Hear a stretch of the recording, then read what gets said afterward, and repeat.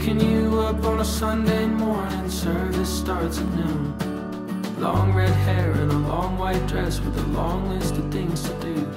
You were on the phone with Dawn, talking about the afternoon. I drove us to the steeple and we left there 2:30.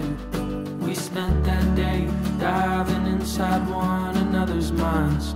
Talked politics and dogs and kids and spending down our lives. But I looked you in your eyes and I knew something bad was wrong.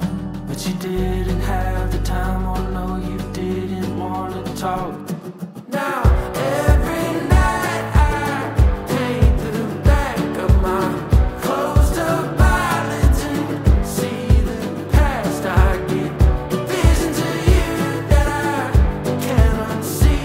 I'm all black and blue, but I'll make believe that I'm fine, okay, that I'm doing great.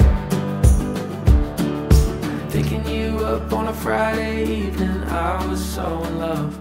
In Kentucky for the night, and somehow we finally showed up. Saw my best friend and my cousin and my niece that was 18 months.